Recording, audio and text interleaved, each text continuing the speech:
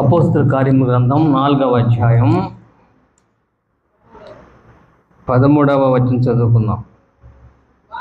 వారు పేతురు యోహానుల ధైర్యము చూసినప్పుడు వారు విద్యలేని పామరులని గ్రహించి ఆశ్చర్యపడి వారు యేసుతో కూడా ఉండిన వారని గుర్తెరిగిరి. చాలు, అంతవరకే. యేసుతో ఉండిన వారిని గుర్తెరిగిరి. యేసుతో ఉండిన వారిని గుర్తెరిగిరి. వాళ్ళు ఎవరితో ఉన్నారు? యేసుతో ఉన్నారు. వాళ్ళెవరు? పేతురు, యోహాను. పేతురు ఏం చేస్తాడంటే చేపలు పట్టుకుంటారు వాళ్ళు జాలర్లు.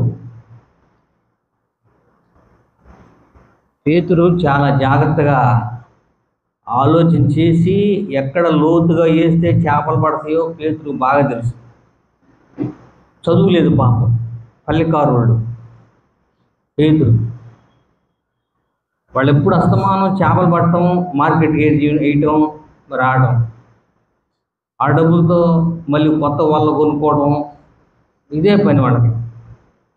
మీరు గమనిస్తే మనం చీరాల షీషోర్ కాడికి వెళ్తే, వాటర్కి వెళ్తే అక్కడ వాళ్ళందరూ కూడా చేపలు పడుతూ ఉంటారు. వాళ్ళు ఏం చేస్తారు తెలుసా?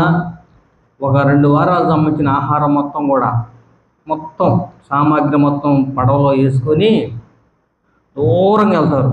ఎంత దూరం అంటే దరిదాపు 100 కిలోమీటర్ల దూరం వెళ్తారు. సముద్రంలో వెళ్ళి అక్కడ విశాలంగా ప్రశాంతంగా ఉన్నటువంటి వాతావరణంలో అక్కడే అన్నాలు వండుకొని భోజనం చేసి మరి ఆ రాత్రల్లా చేపలు పడతారు. దరిదాపు 1 నెల ఉంటారు అక్కడ. చేపలు పడతారు. పెద్ద పెద్ద చేపలు పడతాయి. పడిన చేపలు తీసుకొని మళ్ళీ సముద్రంలో ప్రయాణం చేస్తా మళ్ళీ ఇంటికి వస్తారు. మనం గమనించాలి, వాళ్ళు దూరం ప్రాంతం పోయినప్పుడు తూర్పు ఏటో తెలియదు, పర్వతం ఏటో తెలియదు, ఉత్తరం ఏటో తెలియదు, దక్షిణం ఏటో కూడా వాళ్ళకి తెలియదు.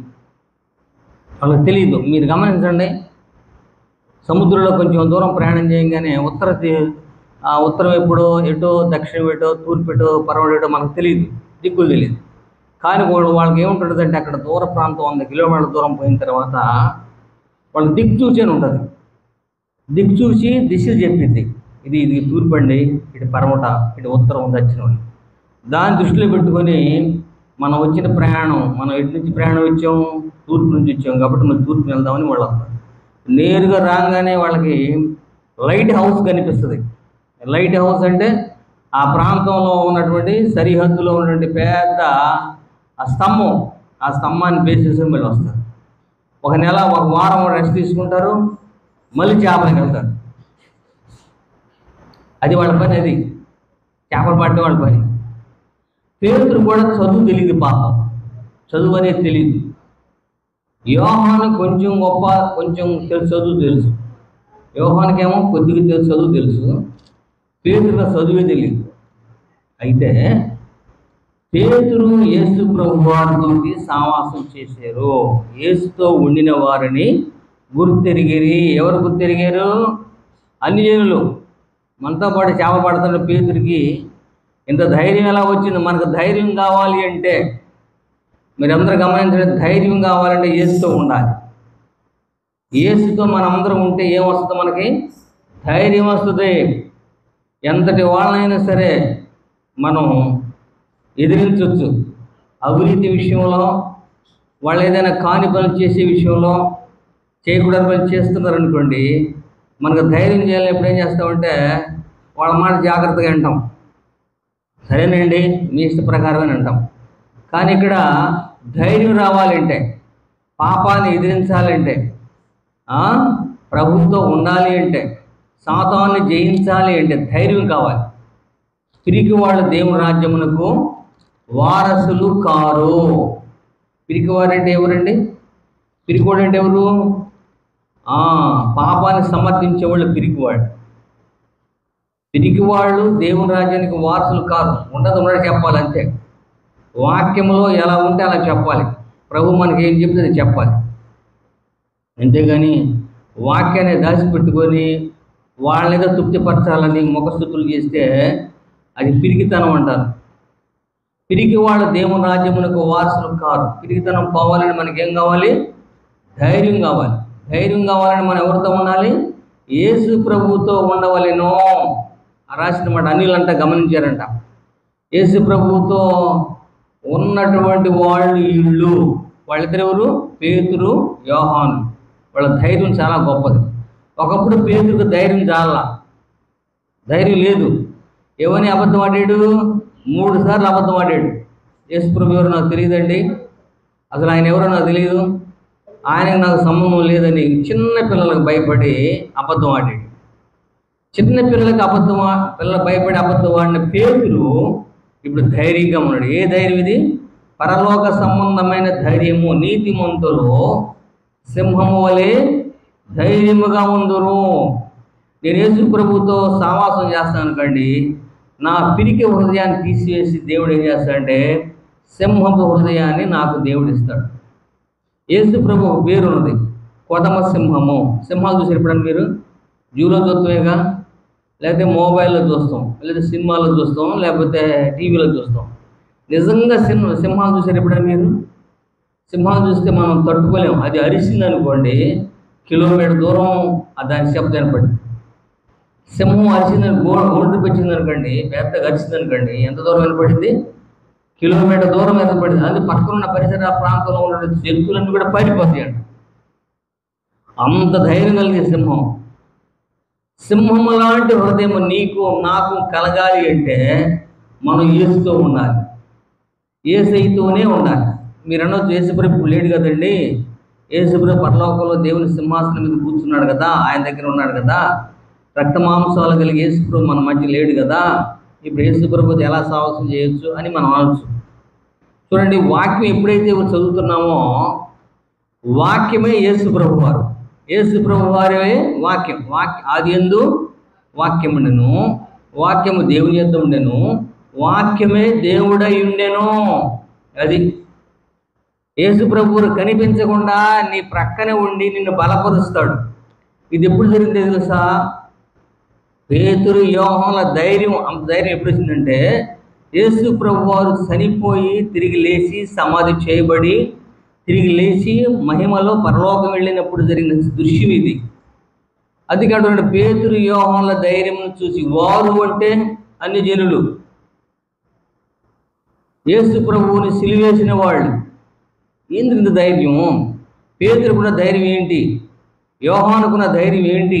ఇంత ధైర్యం ఏడా వచ్చిందంటే ధైర్యాన్ని ఇచ్చేది యేసు ప్రభు వారే.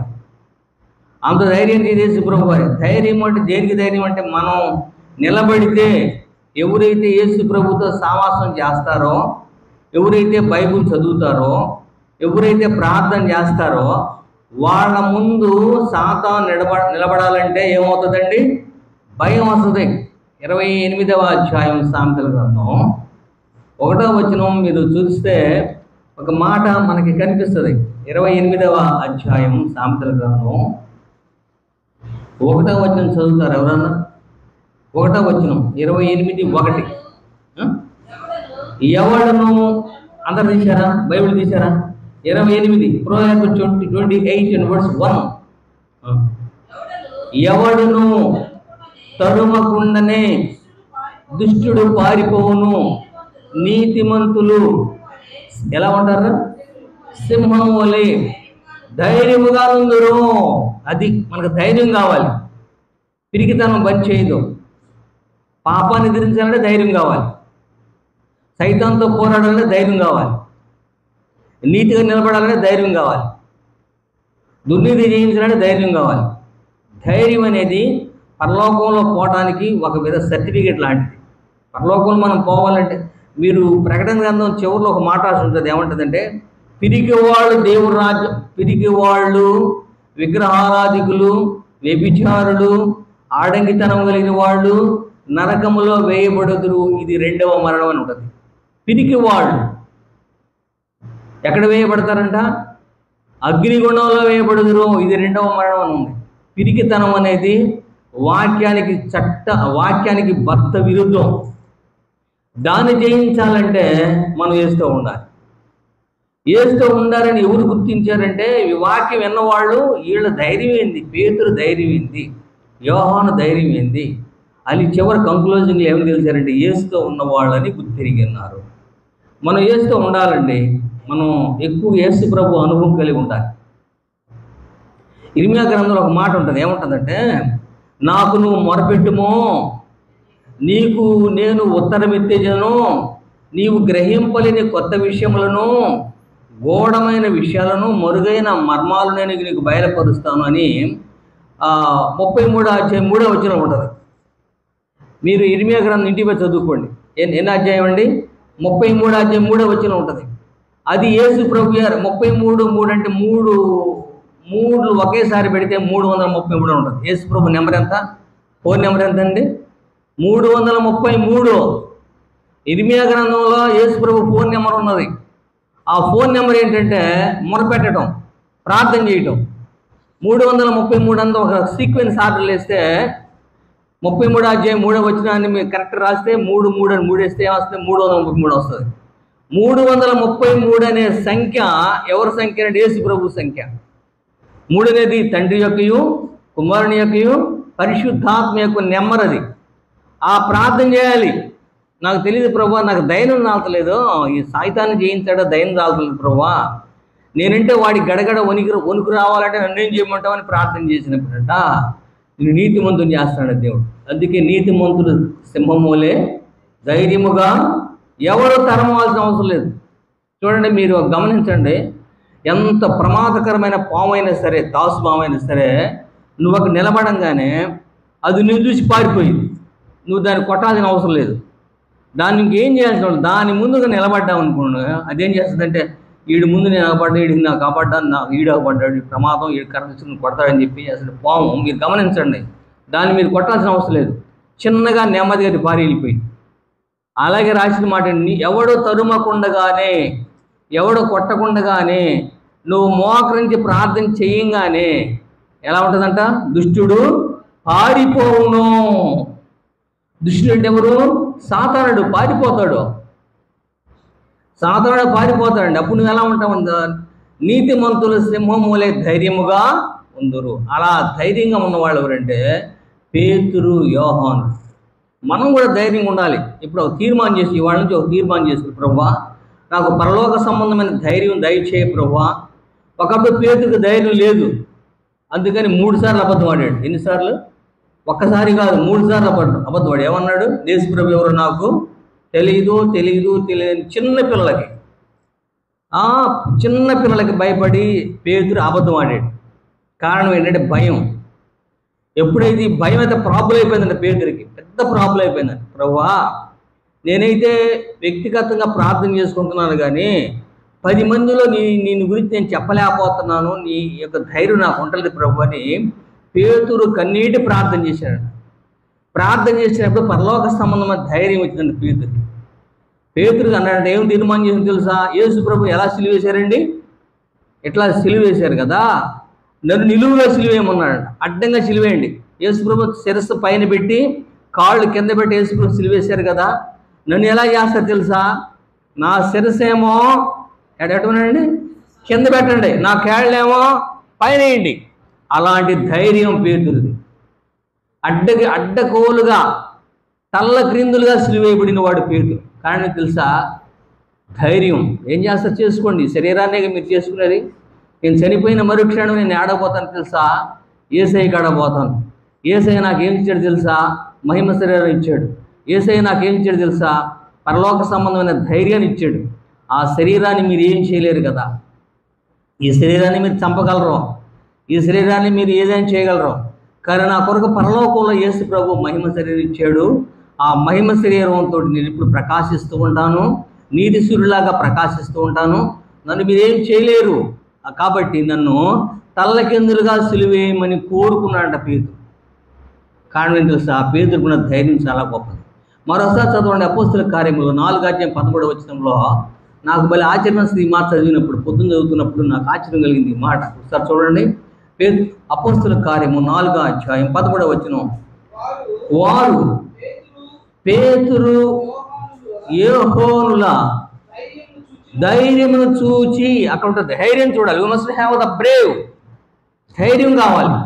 అది పాపాన్ని ఎదిరించాలని ధైర్యం చూచి వారు విద్య లేని పామరుని గ్రహించి ఆశ్చర్యపడి వారు యేసుతో కూడా ఉండిన వారిని గుర్తెరిగిరి.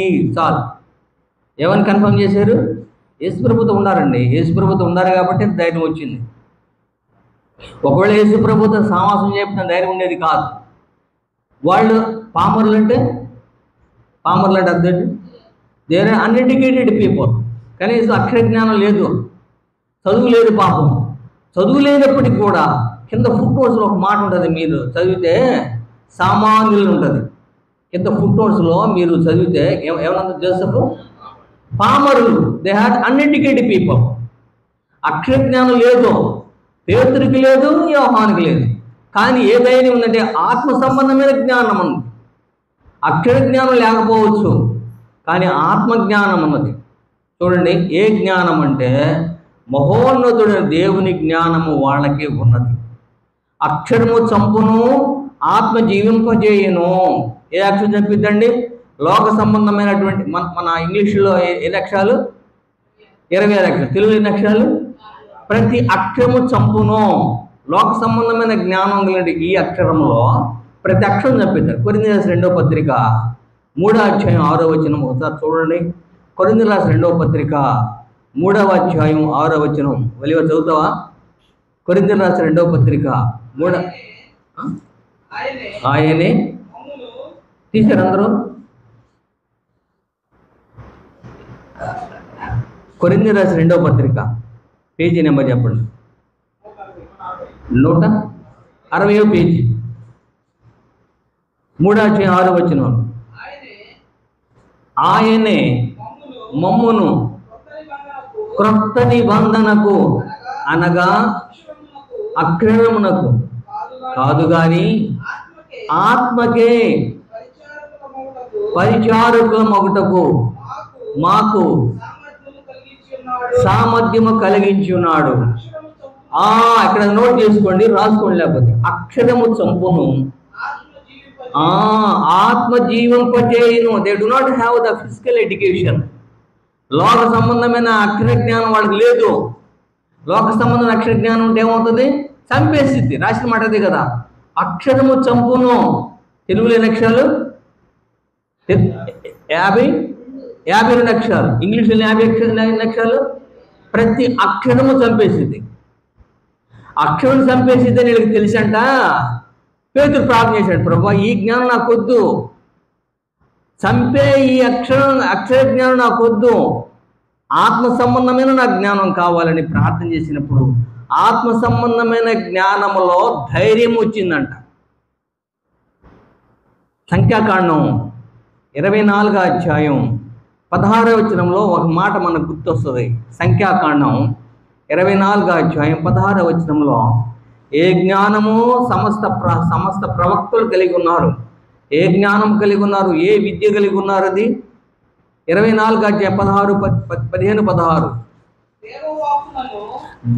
తీసారా? ఒకసారి మీరు ఫాస్ట్గా తీయాలి. పేజీ నెంబర్ చెప్పి 132వ పేజీ. Old testament 132వ page.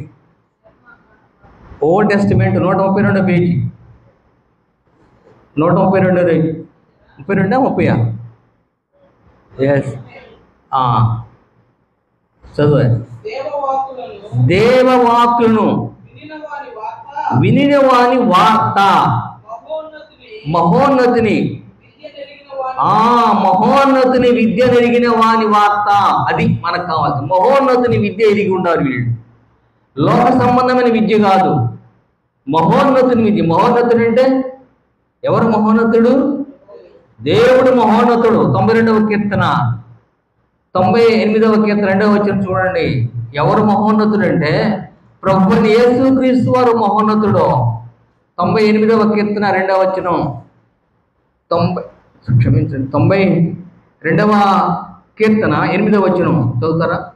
92:8.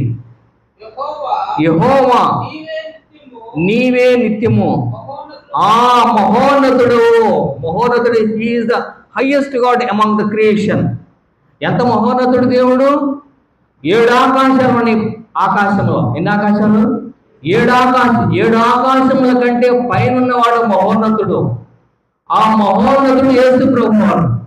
ఆయన విద్య కలిగిన వాళ్ళు వీళ్ళు ఎవరంటే పేతురు, యోహానులు. ఈ విద్య కలిగిన అక్షరము చంపదు. ఏ అక్షరం చంపిద్దంటే లోక సంబంధమైన, మనకు చదువుతారు పుస్తకాలు చదువుతారు కదా, ప్రతి ఒక్కళ్ళు విద్య కలిగిన వాళ్ళ ప్రతి అక్షరం ఉంటుంది. ప్రతి అక్షరం మనం చంపేసింది. ఈ సంగతి తెలిసిన పేతురు ప్రార్థన చేయండి, ప్రభువా ఈ లోక సంబంధమైన విద్య నేర్చుకోవడానికి అక్షరాలు కావాలి కదా, ఆ అక్షరం మమ్మల్ని చంపేసింది. కానీ మహోన్నతుని అయిన నీ విద్య నాకు కలుగు చేస్తే అది మాకు చంపదు ప్రభువా, మమ్మల్ని ధైర్యాన్ని ఇస్తుంది మాకు అని ప్రార్థన చేసినాడు. ఇప్పుడు ఏ విద్య కలిగి ఉన్నారు వీళ్ళు? పామరులు అయినప్పటికీ ఏ విద్య కలిగి ఉన్నారు? మహోన్నతుని విద్య కలిగి ఉన్నారు. మహోన్నతుడు అంటే ఎవరంటే యేసు ప్రభు వారే మహోన్నతుడు. మహోన్నతుడు అంటే మహాకాశములు 7 ఆకాశముల పైన ఉన్న యేసు ప్రభు యొక్క విద్యను కలిగి ఉన్నవాళ్ళు వీళ్ళకి లోక సంబంధమైనటువంటి చదువుతో పని లేదు. పామరులే కావచ్చు కానీ పండితులు. పామరులే ఆకారం ఎలా కనిపిస్తుంది? పామరులా కనిపిస్తున్నారు. కానీ అభివృద్ధి ఎలా ఉందంటే పండిత దేవుని యొక్క పాండిత్యం కలిగిన వాడు, మహోన్నతుని విద్య నెరిగిన వాడు, వాళ్ళకి ధైర్యం ఉండదు. నీతిమంతుడు సింహము వలె ధైర్యంగా ఉండను. నీకు ధైర్యం కావాలంటే మహోన్నతుని విద్య మహోన్నత విద్య అంటే ఏంటది? ప్రత్యేకించి ఏమన్నా కోర్సు కాదు, బైబిల్ చదువుకోవటమే. ప్రతిరోజు బైబిల్ చదువుకోవటమే. ఏదో చాప్టర్ అవసరం లేదు. ఏమంటే డాక్టర్ గారి దగ్గరికి వెళ్తే ఒక టానిక్ ప్రిస్క్రైబ్ చేస్తాడు. ఎట్లా తాగమంటాడండి? ఒక మూత మందు, ఒక మూత నీళ్లు తాగమంటాడు. అంత ఒకేసారి తగ్గితే ఏమైంది? అబ్బో వాడు వెళ్ళాలి హాస్పిటల్కి, వాడు అక్కడికి వెళ్ళాల్సిన చోట వెళ్ళాలి. అందుకని వాక్యం ఎలాంటిదంటే టానిక్ లాంటిది. ప్రతిరోజు అనుకూలమైన ప్రతికూలమైన సరే చిన్న వాక్యం చదువుకొని వెళ్ళాలి. ఎలా చదవాలరా? ఎలా చదవాలి పిల్లలు? చిన్న వాక్యాన్ని, పెద్ద చాప్టర్ అవసరం లేదు. చిన్న వాక్యాన్ని చదువుకొని ప్రార్థన చేసుకొని ఇలా ఆ 360 రోజులు చేస్తుంటే నీకేం విద్య వస్తుందంటే మహోన్నతుని విద్య వస్తుంది. ఇదే నేర్చుకున్నారు పేతురు, యోహానులు. బహుధైర్యం కలిగిన వారు. నీకు ధైర్యం కావాలి అంటే ఒకటే ఒక మార్గం ఉన్నది. యేసు ప్రభు వారు కలిగిన మనస్సు, యేసు ప్రభుకి విద్యను నేర్చుకోవాలి. అది మహోన్నతుని విద్య, మహిమ తెచ్చే విద్య, యేసు ప్రభుని మహింపరిచే విద్య. ఆ విద్య నిన్ను సంపద. లోక సంబంధమైన విద్యలో ఉన్న ప్రతి అక్షరము ఎవరు చెప్పిందండి? అక్షరము చంపును, ఆత్మ జీవింపజేయును. ఆత్మజ్ఞానము నిన్ను జీవింపజేస్తుంది. లోక సంబంధమైన విద్య నిన్ను చంపేస్తుంది. అది నీకు అవసరం లేదు. ఇది సత్యం ఎప్పుడు తెలుసుకున్నాడంటే పేతురు కొండ మీదకి వెళ్ళి ప్రార్థన చేశాడు, ప్రభువా నాకు ధైర్యం లేదు ప్రభువా, అసలు ధైర్యం చాలా పిరికోండి. ఎంత పిరికోండి అంటే ఒక చిన్న పిల్ల నన్ను అడిగితే యేసు ప్రభు ఎవరెవో నేను ఎరగనని 3 సార్లు అబద్ధపడాను ప్రభువా, ఈ మనసు నాకు తీసేసి నాకు ధైర్యాన్ని ప్రభు అని పేతురు ప్రార్థన చేస్తే పేతురు ప్రార్థన దేవుడు జవాబు ఇచ్చాడంట. ఆ జవాబులో భాగమే ధైర్యం. దేవుని వాక్యము అనుదినము చదవలేను. ఆత్మ సంబంధమైన జ్ఞానం. ఒకరు అంటారు కదండి, బైబిల్ 20 సార్లు చదివానండి, 100 సార్లు చదివానండి బైబిల్ అంటారు. కానీ వాళ్ళకి ఏమి తెలియదు. అది సంఖ్యాపరంగా చదవచ్చు, నేను కాదంటలేదు, కానీ లోపల మీనింగ్ని తెలియాలి కదా. ప్రతి అక్షరాన్ని, వాక్యంలో ఉన్న ప్రతి మీనింగ్ని తెలుసుకోవటమే మహోన్నతుని విద్య. అది తెలుసుకున్న వాళ్ళు, అది చదివిన వాళ్ళు పేతురు అంటున్నాడు కదా, మహోన్నతుని విద్య నెరిగిన వాని వార్త. నువ్వు మహోన్నతుని విద్య నెరిగి ఉన్నావు. మహోన్నతుడు అంటే లోకంలో ఉన్న వాళ్ళ విద్య కంటే కూడా గొప్ప విద్య యేసు ప్రభు యొక్క చదువు. ఆ విద్య నీకు కావాలి అని దేవుని వాక్యం మనకే తెలియజేస్తుంది. పేతురు యోహానుల ధైర్యమును చూసి వారు విద్యలని పాములను గ్రహించి వారు క్రీస్తుతో కూడా ఉండిన వారని గుర్తెరిగిరి. నీవు నేను ఇది మొదలు చేసుకొని క్రీస్తుతో ఉండవలెను. యేసు ప్రభు మన స్నేహితులై ఉండాలి. ప్రతిదీ కూడా ప్రభుతో అడగాలి. ఏంటి ప్రభు ఈ ప్రాబ్లం ఏంటి, నాకేంటి అర్థం కావట్లేదు ప్రభు అంటే నాకు నువ్వు మొరపెట్టుము, నీవు గ్రహించలేని కొత్త విషయాలు నేను నీకు తెలియజేస్తా ఉన్నాడు. మొరపెట్టాలి. దానియేలు గ్రంథం 2వ అధ్యాయం 22వ వచనం ఒక మాట చదువుకో. దానియేలు గ్రంథం 2వ అధ్యాయం 22వ వచనంలో ఒక మాట మనకు కనిపిస్తుంది. దానియేలు గ్రంథం 2వ అధ్యాయం 22వ వచనం చదువుతారా? దానియేలు ఆయన కొంతమంది బైబిల్ తీల కొంచెం నెంబర్ పేజీ నెంబర్ చెప్పి 732 పేజీ ఓల్డ్ టెస్టమెంట్. ఆయన మరుగు మాటలను మర్మములను బయలుపరచును. దేవుడు వాగ్దానం ఉన్నది. మరుగు మాటలు అంటే సీక్రెట్ వర్డ్స్, వాక్యమే. ఇది వాక్యమే. వాక్యం నీకు అర్థం అవ్వాలంటే దేవుడు బయలుపరచాలి. లేకపోతే అక్షరజ్ఞానం చదువుతాం, అక్షరజ్ఞానం వల్ల ఉపయోగం ఏమీ లేదు. ప్రతి మాటలో ఆగి దాంట్లో ఉన్న సత్యాలను తెలుసుకోవాలి. ఇక్కడ ఏమని వాక్ చేశాడు దేవుడు? మరుగు మాటలను, అవునండి, మరుగు మాటలను బయలుపరిచి అంధకారములోని సంగతులు ఆయనకు నీకు తెలియజేస్తాడు. అంధకారం అంటే ఏంటి? అంధకారం అంటే ఏంటి? అంధకారం అంటే ఏంటి? చీకటి. చీకట్లో ఉండే నేను బయట తీసుకొస్తాడు యేసు ప్రభువు. చీకట్లో ఉన్న రహస్యాల్లో ఉన్న ప్రతి మాటని దేవుడు బయటికి తీసుకొస్తాడు. అయ్యా ఇది దీని అర్థం, దీని అర్థం ఇది అర్థం నీకు బయలుపరుస్తాడు. దేవుని వాగ్దానం. ఈ వాగ్దానాన్ని ఆధారం చేసుకొని పాత నిబంధనలో దానియేలు కూడా ప్రార్థన చేశాడంట. ప్రార్థన చేస్తే జగత్తు పునాది వేయబడక మునిపే మురుగై ఉన్న అంధకార సంబంధమైన అర్థాలన్నీ దేవుడు దానియేలుకు తెలియజేశాడు. రాజుకు తెలియని అర్థం. రాజు ఏం చేయడం? కళ మాత్రమే కన్నాడు. కళ బాగా మర్చిపోయాడు కలం. కానీ ప్రభు ఏం చేశాడు? కళ చెప్పాడు. కళలో ఉన్న అర్థాన్ని కూడా దేవుడు మనకి దానియేలుకి తెలియజేశాడు. నీకు తెలియజేస్తాడు, నాకు తెలియజేస్తాడు. ఏం చేస్తే?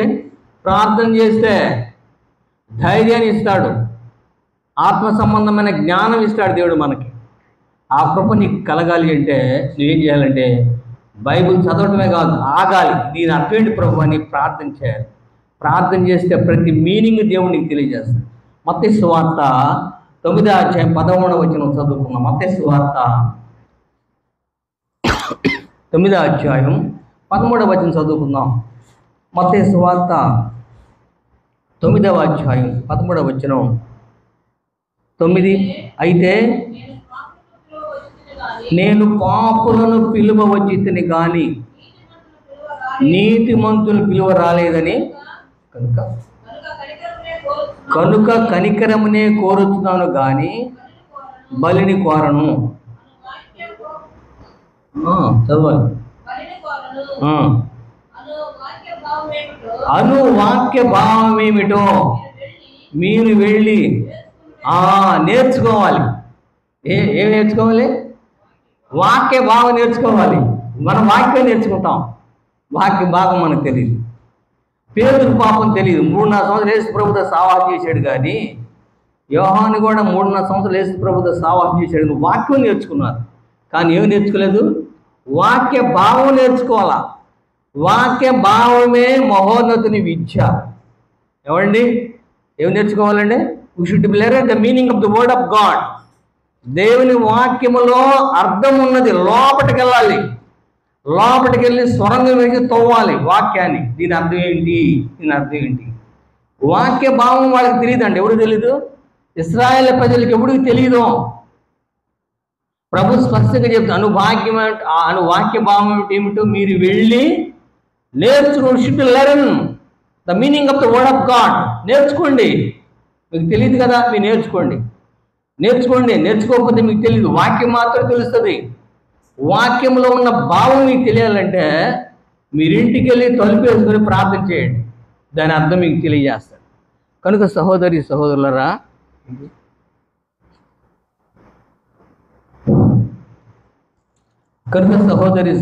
మనం ఏం నేర్చుకోవాలి? వాక్యమే కాదు, ఏం నేర్చుకోవాలి?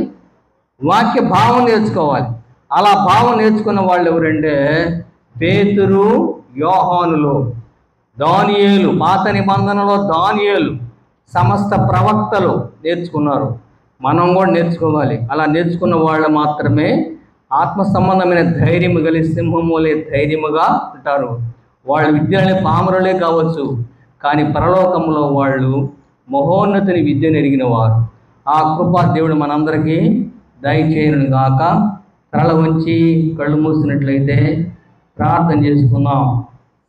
పరిశుద్ధుడైన తండ్రి, కృపగల దేవాన్ని వందనాలు. పేతురు, యోహానులు ప్రభువా 3.5 సంవత్సరం నీతో సావాసం చేసినప్పటికీ వాక్యాన్ని మాత్రమే నేర్చుకున్నారు తండ్రి. వాక్య భావం నేర్చుకోలేదు ప్రభు. కనుకనే వాళ్ళకి ధైర్యం లేదు. కానీ మీరు మహోన్నతుని యొక్క విషయం తెలిసినప్పుడు, మహిమలో ఉన్నప్పుడు, ఈ సత్యాన్ని గ్రహించి వాళ్ళు ప్రార్థన చేసినప్పుడు వాక్య భావాన్ని నేర్చుకొని ప్రభువా విద్యలేని పాములైనప్పటికీ ప్రభువా మహోన్నతుని విద్య నెరిగిన వాళ్ళుగా, ధైర్యం కలిగిన వాళ్ళుగా, వాక్యాన్ని బోధించినట్లుగా మేము చూస్తున్నాం తండ్రి. ఆ కృప మాకు దయచేయండి ప్రభు. ఈ వాక్యమే కాదు ప్రభువా, వాక్యంలో ఉన్న వాక్య భావాన్ని మేము నేర్చుకునే కృప దీవెన మాకు దయచేయమని, కొదమ సింహము కలిగిన యేసు ప్రభు ధైర్యం లాంటి ధైర్యం మాకు దయచేయమని యేసయ్య పరిశుద్ధ నామములో ప్రార్థించి అడిగి వేడుకుంటున్నాం తండ్రి. ఆమేన్.